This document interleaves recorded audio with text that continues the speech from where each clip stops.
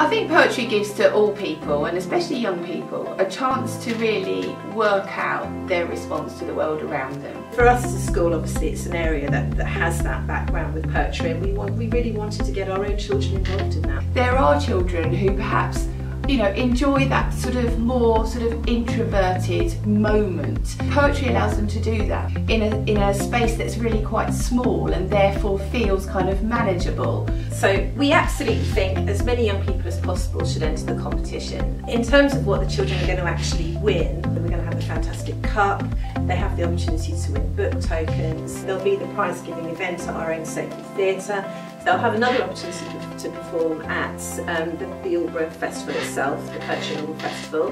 We are taking part in an open mic.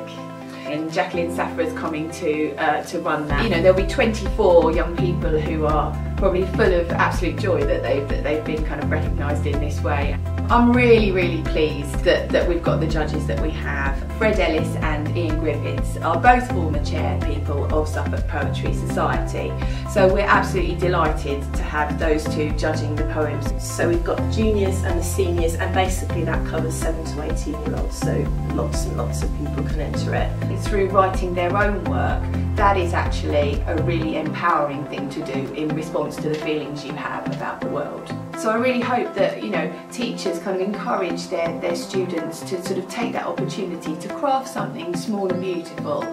So I hope that appeals to people as well. I'm sure it will.